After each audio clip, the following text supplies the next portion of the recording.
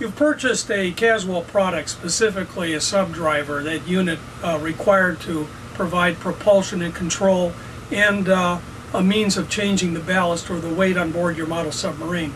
Now we offer a variety of subdrivers, and we're going to emphasize one particular aspect, and it deals with the ballast system.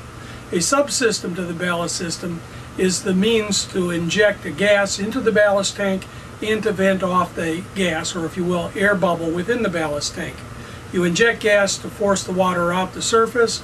You open up the vent valve to release the bubble of gas inside the ballast tank to submerge. Now, the mechanism that does that involves a servo, a push rod, and associated linkage elements. There are 3 points of adjustment on your ballast subsystem, and this has been a source of problems for some people, in that for whatever reason they have to adjust one of these elements, and they're having difficulty doing so. So what we're going to do is give you a brief overview on how our ballast subsystem works, how to make these adjustments, and to dial in the ballast system so it works in your particular application. Here you see representative subdrivers, various sizes: a 3.5 inch, a 2.5 inch, and a 2 inch. Now these are mock-up units here. This is a full-up subdriver, but they all demonstrate the 3 basic sizes of cylinders that we produce for the trade. The 3.5 inch here will be used in the larger models, 2.5 and intermediate, and of course the smaller models. And most of the plastic model kits today are being driven using 2-inch cylinders. But you do notice some commonality. The vent valves, for example, are the same. The linkage style, if not the actual linkages themselves, but the physical arrangement of the linkage is pretty much the same. As you see, within you have a linkage arm which rotates about a pivot pin. That pivot pin permits either engagement of the blow valve or the vent valve rubber element, and that is all affected through motion of a push rod within. The push rod attached, of course, to a servo on the dry side of the ballast bulkhead. Now we're going to get into details in just a moment.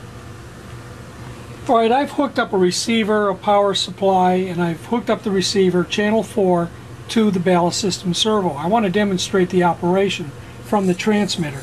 Your typical transmitter lineup has the left stick, left and right axis coordinated with the ballast system. That is to say, when you move the left-hand stick to the right, you blow. You engage the blow valve. When you move it to the left, you open the vent valve. At the transmitter, when I take the left stick and I move it to the left, I'm opening the vent valve. That is what vents off the gas from within the ballast tank diving the boat. Now, whenever that spring-loaded stick is to the center position, both the vent valve and the blow valve are shut. However, when I move the left-hand stick to the right, it engages the blow valve. The blow valve opens, discharging propellant into the ballast tank, discharging the water surfacing the boat. Normally, the stick being spring-loaded is in the center neutral position. Both the vent valve and the blow valve are shut.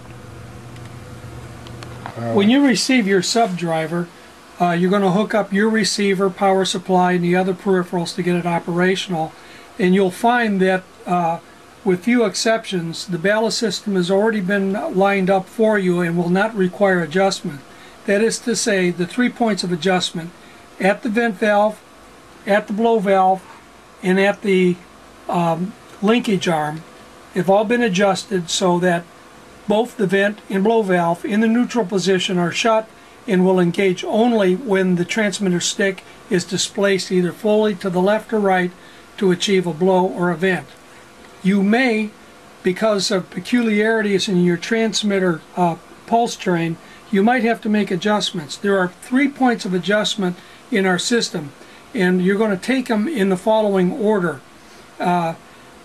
You can make all 3 adjustments at once, and you won't know where you're at. But if you take it incrementally, 1 adjustment at a time, and check for performance, then you'll have a good idea on what's working and what's not as far as the specifics of each adjustment point.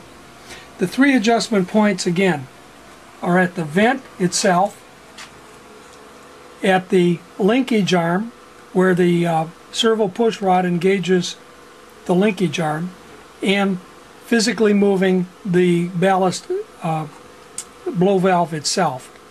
We're going to start by adjusting the easiest one first, and this is the first one you want to adjust, and that is right here. You have two wheel collars which engage the servo push rod. Their position in relation to the servo arm here dictates whether or not you're going to favor the vent or the blow side. So you move these collectively forward or aft to either achieve more blow or more vent. Now we're going to go ahead and do that operation, and that is achieved by engaging the wheel collar set screws with an Allen wrench. In this case, we're moving both of the wheel collars forward 1/16 of an inch. This, moving the ballast arm forward, gives us more vent and less blow.